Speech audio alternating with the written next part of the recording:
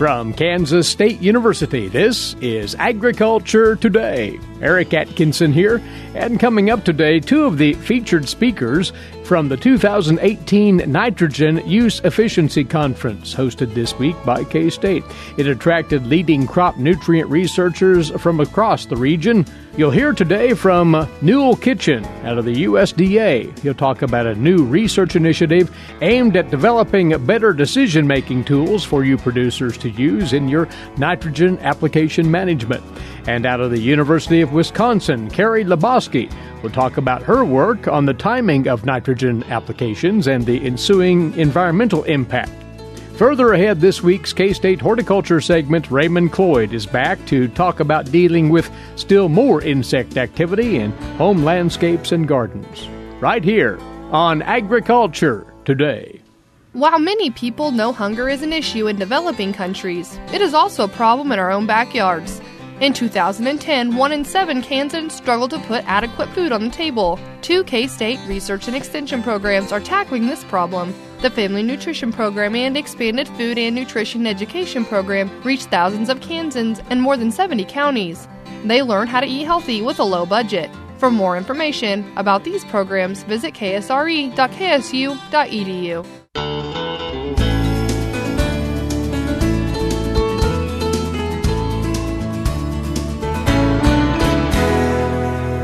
Thanks for tuning in. You're listening to Agriculture Today. Well, agronomists here at Kansas State University have been playing host this week to quite a collection of researchers from the Midwest and the Central Plains region as they've assembled here in Manhattan for the 2018 Nitrogen Use Efficiency Conference. A whole host of topics being covered during this two-day event. And our guest now is one of the early presenters at the conference as he talked about enhancing corn nitrogen research through public-private partnerships.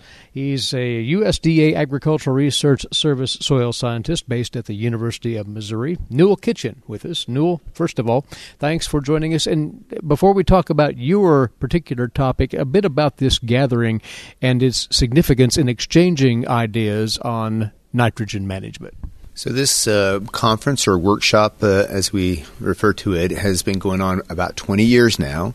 It got started through the work of Dr. Bill Ron and Dr. Jim Shippers, really their interest in nitrogen use efficiency, and really got it started with canopy reflectance sensing and kind of that new technology back in the late 90s, early 2000s.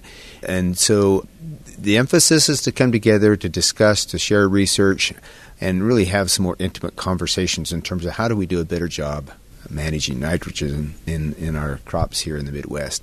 Does the conference tend to revolve around a handful of hot-button topics, or does it vary widely across the gamut? I would say it has had some sidebar stories with regards to nutrient management in general, but it really has had a focus on nitrogen, and certainly over the 20 years that this has been going, the attention by society relative to nitrogen, its impact relative to water and the Gulf of Mexico. There's been I don't know how many stories that have highlighted the issues associated with lost nutrients off of crop fields. And so the public has a much greater awareness of that issue, much more so today than 20 years ago. And so the goal is, from an agronomist, soil scientist, is to come up with better ways of managing nitrogen and knowing full well. It's on a mass basis, it's the biggest input other than the seed itself, and crop production. And so there's a need to move towards getting it better. Will we ever get it absolutely right on? No, because of all of the craziness we have with weather and soil and those interactions and the difficulty in predicting those kind of outcomes. But in that spirit, talk about the initiative you were involved with and that you spoke about at the conference. Again, an overview, as it's titled, of a public industry partnership for enhancing corn nitrogen research and data. So two difficulties. First off, there are a number of tools currently in place that producers have to try to help them make that decision of how much nitrogen should I apply for this crop this year. Many of those tools go back and have decades worth of agronomic research behind them, and yet for the most part they kind of take a stab at one aspect of how we look at nitrogen and kind of the textbook view of the nitrogen cycle.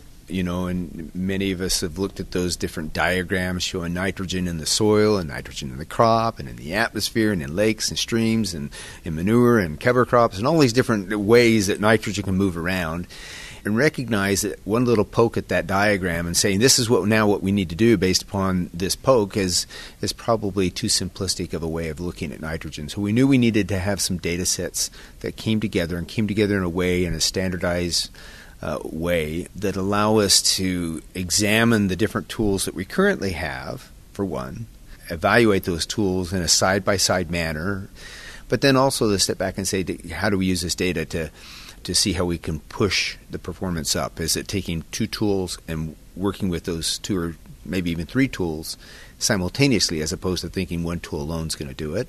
Or is it taking a tool and hybridizing it with information we would get with early season weather patterns or information and changing the tool to incorporate what is happening in the current year, and having more site-specific soil information, too, to go into that. So that's really kind of the direction of this whole project, is to put more adaption, more dynamic into the decision-making of the tools. I had an interest in that. There was tremendous interest in the public sector through the land-grant institutions. DuPont Pioneer had an interest in that because they were here about 6 years ago entering into this idea of helping farmers make that decision, and they had their approach.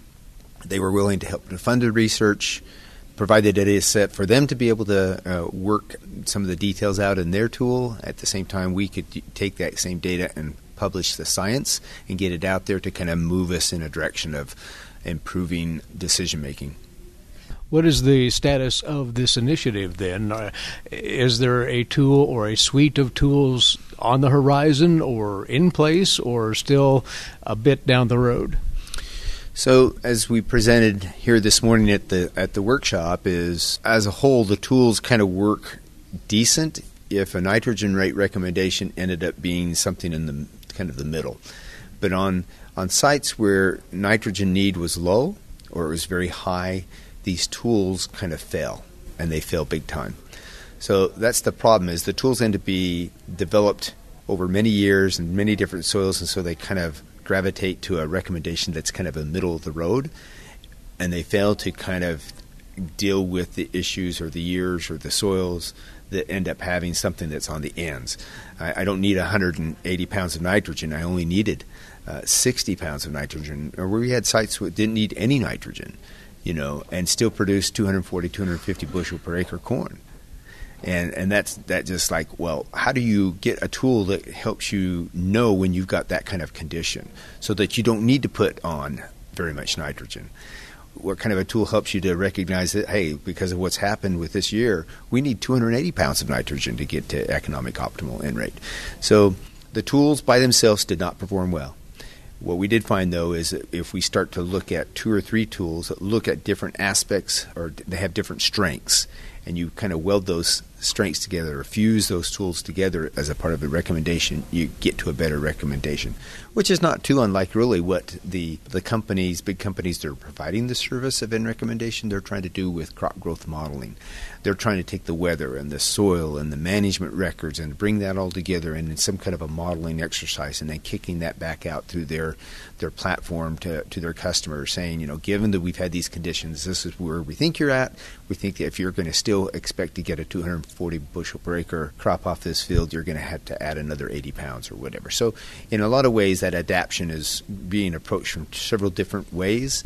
No perfect tool is out there yet, but we are, I think, really moving in the right direction. And in the meantime, Newell, as these new tools are being polished up, your generic advice to producers on what they can do for the here and now in as far as more efficient use of nitrogen, are there sort of tricks of the trade here that you would endorse? Well, certainly tools that take advantage of soil measurements in season and crop measurements in season seem to be the kind of thing that move us in the right direction.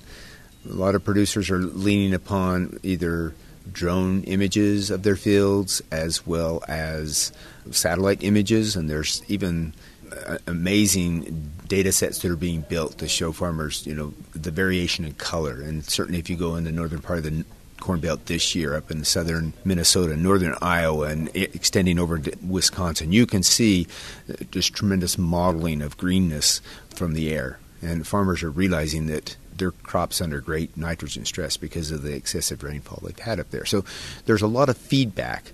I've maintained all the way along in my career that some of the best agronomists are farmers that are out there, and they're observing and they're looking and they're thinking about what they did and how their management may be different between one field and another. So the diagnostic tools of images, drone images, the diagnostic tool of the yield monitoring system, looking at that, and particularly if they can put in some strips plus or minus 30 pounds relative to what they have been doing, might help them to see if they need to do a shift one direction or the other.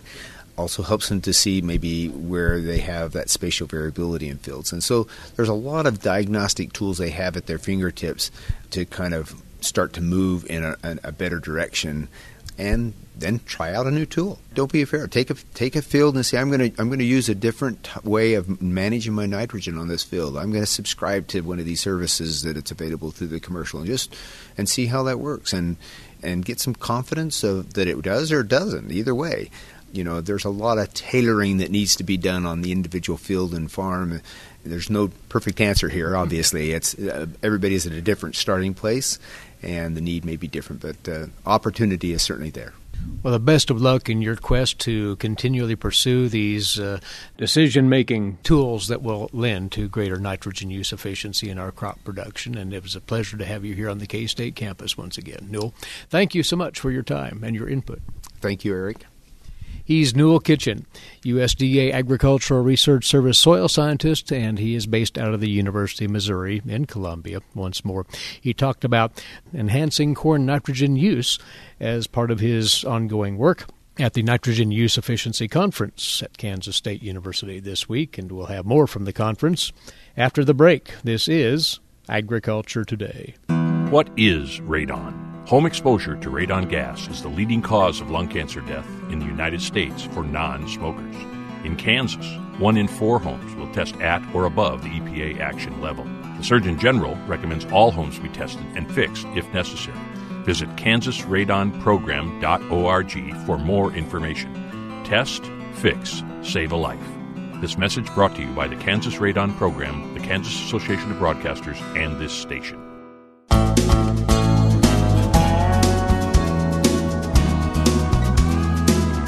Welcome back. You're listening to Agriculture Today, and we've more information that was passed along at the 2018 Nitrogen Use Efficiency Conference hosted by Kansas State University, and again, welcoming in numerous specialists in the area of soil and crop fertility management in to talk about this topic from the Midwest and from the Central Plains as well.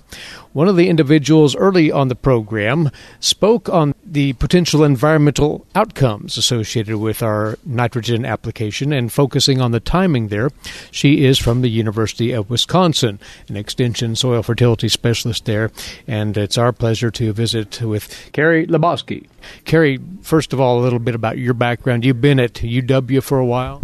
Yes, I've been at UW for 14 years now, and working as an extension specialist there, and then also previously at Michigan State University for a few years. Well, welcome to K-State. This topic, environmental outcomes or impacts or consequences of in-use, what's the general drift of the topic? Well, we're under increasing pressure throughout the Midwest with the amount of nitrogen we're applying to corn. We know it's getting into our surface water systems, groundwater systems, and so there's just a lot of pressure on farmers to change practices.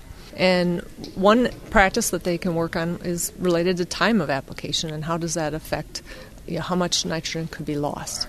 And what we found, this is a really neat study. It was 8 states in the Midwest that participated in the study, and we all did the same protocol, looking at nitrogen application that was made at plant or a split application with 40 pounds applied at plant and the remainder at side dressing. And we evaluated this environmental outcomes point by looking at the amount of nitrogen remaining in the soil profile after harvest. Because if it's left over from the crop, in many of our environments, it's going to be lost. Rainfall over winter, it'll get lost. And wanted to kind of use that as a guide for the environmental aspect. And we found that when we looked at those timings at plant versus split, that there was more nitrogen remaining in the soil profile with the split application. And we dug into that a little bit deeper to find out what was going on, and we determined that the same amount of nitrogen was being taken up into the crop at economic optimum N rates, and therefore we can conclude that with the at-plant application timing, we lost nitrogen early in the season, and the split application timing, it was left over to be lost after the season. So it's not a matter of if we're going to lose nitrogen, it's more a matter of when, and that's how timing influences it. The second part of the study that we also looked at was to evaluate, relative to the economic optimum N rate, how much nitrogen can be lost or is left over from the system. And we found that if a grower is applying at the economic optimum N rate, that's where they're making their most money off of fertilizer, that the amount of nitrogen left in the soil is no different than if they didn't apply any nitrogen. And so that's really nice because that means it's a good message. We can profitably produce corn and have not a whole lot of impact on the environment. We do have a lot of control other things. There's our 4 R's of nutrient management: right rate, right source, right time, right place. We got to get those in line. But it doesn't mean that we need to have artificially lower yields, low N rates and low yields to meet environmental goals. That latter point is probably as important as anything, although when you talk to producers about bringing back in rates to a certain level and convincing them that there will be no sacrifice in yield, that sometimes is a tough sell. But this research would seem to confirm that concept. Yes, it does. We looked at profitability with all of this, and many growers do find that university suggested rates are too low compared to what they've been doing. But with 49 sites over 3 growing seasons throughout the Midwest, it supports that we can have profitable production. Thinking about other variables, what cropping systems were you looking at here? Largely conservation tillage, no-till? Were you looking at conventional till or a mix of the above? There was a mix. There was no-till and chisel sites. I don't think we had any full-width tillage practices. And the previous crop most often was soybean, and there was a handful of different things. Like in North Dakota, I think it might have been like sunflower one year. What about the end source? Does that make a difference in any of this? Well, end source can make a difference. In this study, in order to control a certain amount of factors so we can really focus on timing, we used ammonium nitrate as the nitrogen source. We were broadcast applying that. We used ammonium nitrate because it doesn't have volatilization issues like urea, so we could focus on what the timing is doing rather than changing up sources. But growers should really be thinking about managing, regardless of what source they're using, managing that properly to minimize the amount of nitrogen loss that they have. So timing, once again, is a variable to consider here, but that's part of the whole picture, isn't it, in regard to keeping nitrogen or any other crop application, for that matter, on the field and not in the environment where it might cause consequences. Timing is very important, and things that we've known for a while, but this study reinforces is on sites with sandy soils where you can have a lot of nitrate leaching. We do need to have in-season applications. That's to put it on a plant, you're going to lose it. Another place where we sometimes have challenges are very poorly drained sites, where we have a denitrification losses, like these clay pan soils you might find in Missouri. Moving those to in-season applications is probably more prudent. One interesting thing we found is that on tile drain sites, like you might find Iowa, Minnesota, Illinois, is that at-plant applications were actually more profitable than the split application timing. So it really depends on a grower knowing their soil, their drainage, knowing their field. fields aren't flat, and knowing, does most of the field drain poorly and a little good stuff, or is it mostly good and I got this little small area that's a problem? And thinking about how they can manage across the field a little differently. And producers are rather conscientious about input management to begin with. But here's an area, do you think that more progress could be made by individual producers as they think about their in management? That's a good question, and I could really only answer that from my Wisconsin standpoint, because those are the growers I work with most. The growers are very conscious, especially in this current economic environment, about cost of production. But there are still a lot of growers that think of nitrogen as a bit of cheap insurance, and that maybe put a little extra on to hedge their bets. But I do think as we do more of these trials and educate more and show what we actually know about profitable production, that growers start moving the dial a little bit to a point where they're seeing more profitability with a little bit less nitrogen than maybe they've had used in the past. It really works in tandem. Carrie, thank you for a quick summary of your work. It's good to have you here at K-State for this conference, and enjoy the rest of it. Thank you very much. She's Carrie Lebowski, and she is a soil fertility specialist with the Cooperative Extension Service at the University of Wisconsin.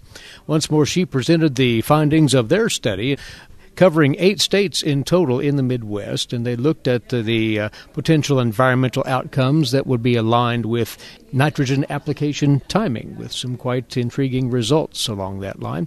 She's one of the presenters at the 2018 Nitrogen Use Efficiency Conference, which is being hosted on the Kansas State University campus this week.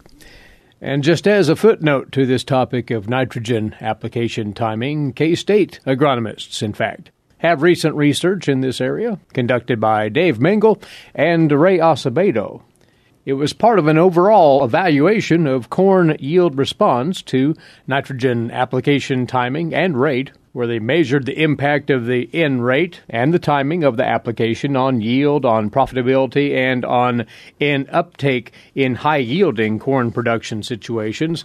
They also determined if the use of split application systems can improve the nitrogen use efficiency compared to the fixed-rate system of using the current N-rate recommendations applied early in the growing season.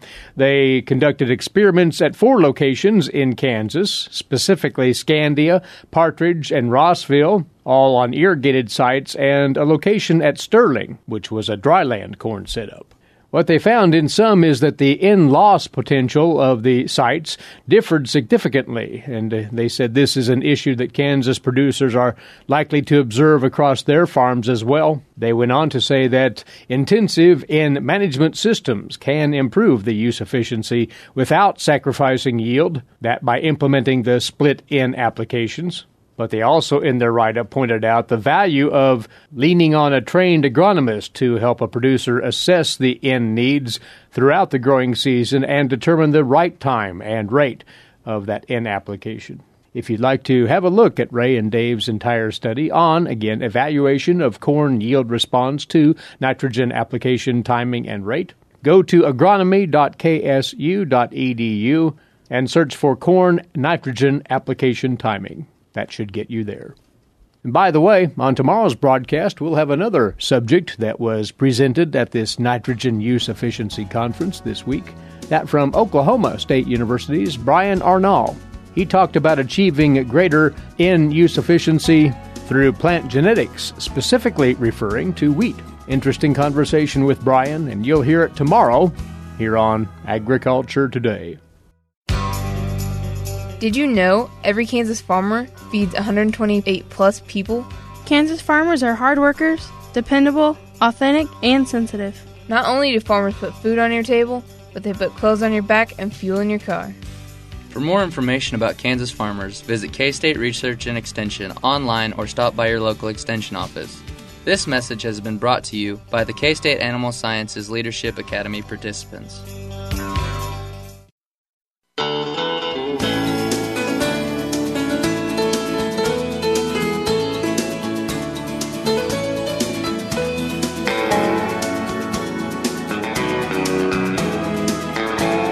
Broadcasting from the campus of Kansas State University, this is Agriculture Today. Eric Atkinson here, and we continue on now with today's agricultural news headlines, courtesy in part of DTN. More movement on the Farm Bill process. U.S. Senate Agriculture Committee Chairman Pat Roberts of Kansas and Ranking Member Debbie Stabenow of Michigan announced yesterday that the Senate has voted to move forward with the 2018 Farm Bill Conference Committee. The senators who will serve on that committee include the chairman, Pat Roberts. Also on the Republican side, Senate Majority Leader Mitch McConnell of Kentucky, Senator John Boozman of Arkansas, Senator John Hoeven of North Dakota, and Senator Joni Ernst of Iowa. On the Democrat side, including, in addition to Debbie Stabenow out of Michigan, Senator Patrick Leahy of Vermont, also Senator Sherrod Brown of Ohio, and Senator Heidi Heitkamp of North Dakota. Back on June the 28th, the Senate passed its version of the Farm Bill on an 86-11 vote. That was the most votes a Senate Farm Bill has ever received. The conference committee will be composed of members of the House and Senate, of course. The House conferees were announced earlier this month. They include Representative Roger Marshall of Kansas. A public meeting of the conference committee will be announced at a later date.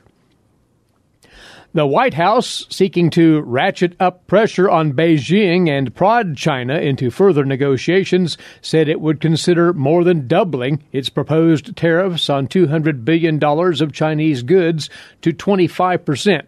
That move yesterday came as talks between China and the U.S. have stalled, and Washington is looking for additional leverage. In a Monday White House meeting, President Trump dismissed the proposed 10% China tariff as weak, saying that people familiar with the discussions were saying that is, and had them bump it up, the levy that is, to 25%. Senior administration officials said they would ask for industry comments on a 10% and 25% tariff. A final decision on the rate is not expected until September at the earliest. U.S. officials are confident that they have the upper hand in the trade fight with China because the U.S. economy is gathering strength while the Chinese economy shows signs of weakening and is more dependent on trade than the U.S. However, that confidence isn't translating into action. Preliminary talks by Treasury Secretary Steve Mnuchin and Chinese Vice Premier Liu He have not produced even a plan for additional negotiations. The proposed tariff increase involves large risks for the U.S. and the global economy. A 25% tariff would boost the cost of a range of goods the U.S. imports at a time when inflation has begun to pick up. It would become another factor for the Federal Reserve to consider as it's deciding how quickly to raise interest rates. The founder of the Institute for International Economics, Fred Bergsten, that's a free trade think tank in Washington, said here it adds to inflation pressure and interest rates and would strengthen the dollar, which makes the trade situation even worse for the United States. Meantime, the first round of high-level U.S.-Japanese talks aimed at increasing free, fair, and reciprocal trade between the two countries will begin next week. U.S. and Japanese officials confirmed that this week. However, Reuters reported that Japanese Deputy Chief Cabinet Secretary Yasutoshishi Emira said that the talks are not a prelude to a two-way free trade agreement between the two countries. He further said that Japan does not intend to set any numerical targets on Japanese exports or imports or to reduce trade friction. Japan is likely to continue pushing for exemptions from the steel and aluminum tariffs that the Trump administration imposed in the name of national security, and also expected to warn the U.S. against imposing tariffs on autos and auto parts. That meeting could set up a discussion between the president and Prime Minister Shinzo Abe if they're able to meet on the sidelines of the UN General Assembly in September, according to some observers. And U.S. Senator Deb Fischer of Nebraska praised the Senate's passage of her amendment that would extend the electronic logging device waiver for livestock haulers by 1 year, while she continues working to make the hours of service requirements more flexible. She worked with Senate Commerce Committee leaderships, Chairman John Thune and Ranking Member Bill Nelson, to include her ELD amendment in the minibus appropriations bill that has now passed the Senate. Coming your way now on Agriculture Today, this week's edition of the Kansas Soybean Update, and standing by with that is Greg Akagi. Greg?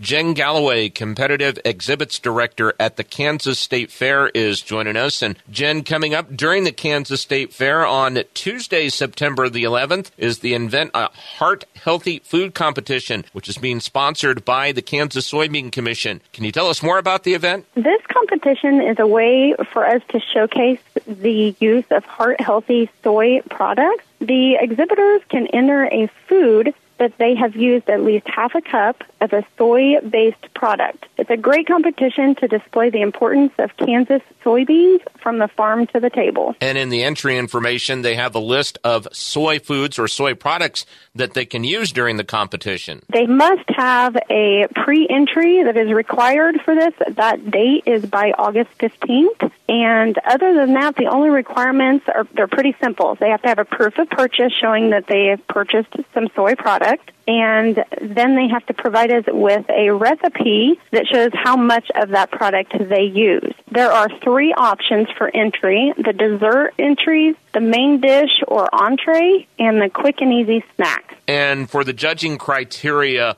how are they going to look at that? I would think one would be the use of soy products, but what else are they going to be looking at? That is correct. They also are going to look at the flavor of the finished product and then the ease of preparation based off of the recipe that they turn in with their entry. And you usually get pretty good number of entries into this as well. That usually also gets some really good recipes, too. We've had some good recipes in the past. We do keep the winning recipes, and then the fair and also the Kansas Soybean Commission can use those to make cookbooks so that other people can try making these healthy snacks and foods. Once again, it is Tuesday, September the 11th, the Invent a Heart Healthy Food Competition, sponsored by the Kansas Soybean Commission. And if they'd like to enter, what is the best way they can do that? The best way is for exhibitors to go on our website at kansasstatefair.com, and as an exhibitor, they'll access the food competitions, and they can do either an online entry or a paper entry.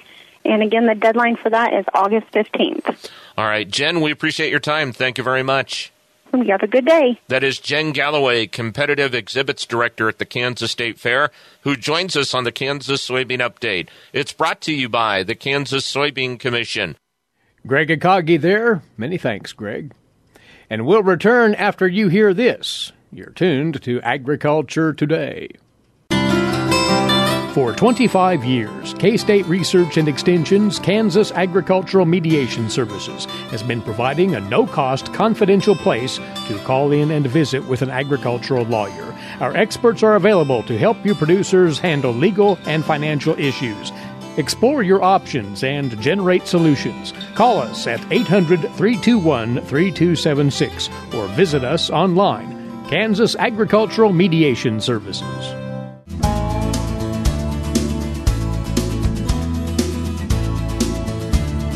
Agriculture Today is back now, as is K-State Research and Extension horticultural entomologist Raymond Cloyd, our guest on this week's K-State Horticulture segment, and with the latest briefing on what bugs are active in our lawns and gardens out there. And in a way, the usual suspects with a couple of additions to the list here, Raymond. But we last time talked of a handful of beetles of various types that are getting after it out there. Japanese beetle, elm leaf beetle, where are they standing?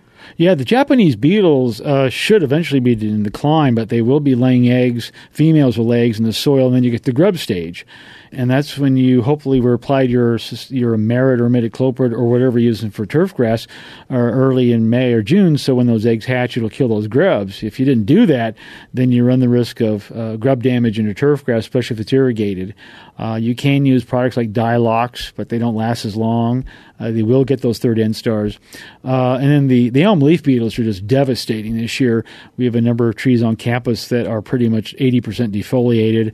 The adults should be out right now feeding, and if you can preserve your elm tree, if it hasn't been over 50% defoliated, you can spray with an insecticide. The typical pyrethroids or malathion or orthine will kill them. But again, it's if the tree is over 50% defoliated, don't even bother at this point. And generally the question I get is, well, will it kill the tree? On these large elms, it's probably not going to do much damage. Several years of repetitious defoliation could become a problem, but not just one. It really is cosmetic at this point. At this point, it's cosmetic, and you got to weigh the risk and benefits, and by spraying, you're really not going to preserve the aesthetic quality of your tree. All right.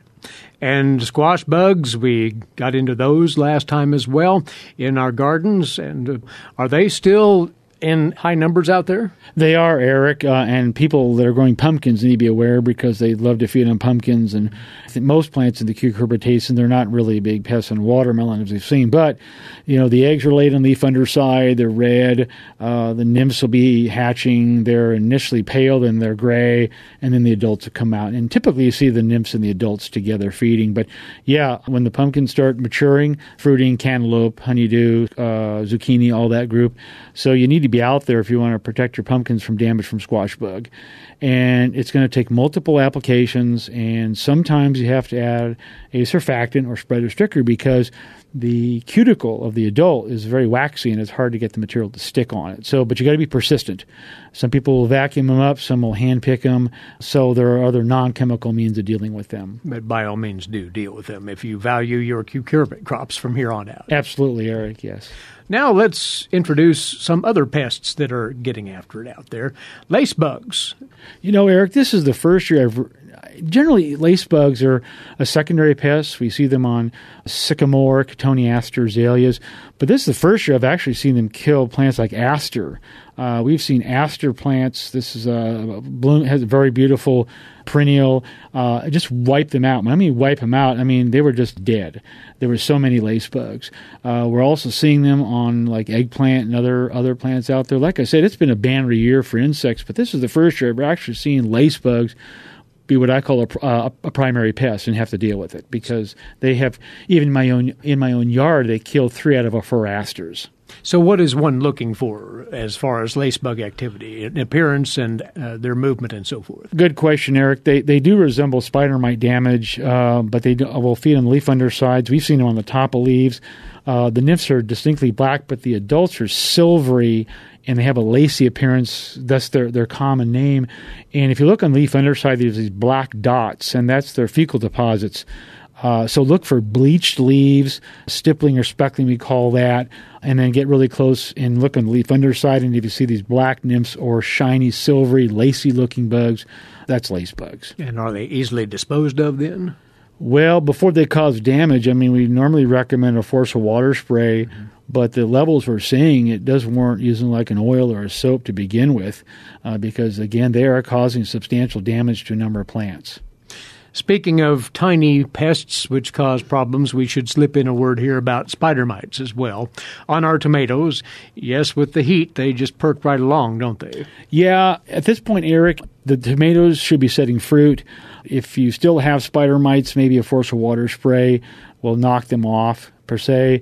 But if your tomatoes are setting fruit, you're getting yield, not really much of a concern. And that's why I say sometimes you got to look at the risk and the benefits. At this point, there really might not be a benefit of spraying. Unless your tomatoes are still coming on and have not set fruit or there's no yield, then you might want to deal with them at that point. Lastly, the cicadas and their night music, if you will.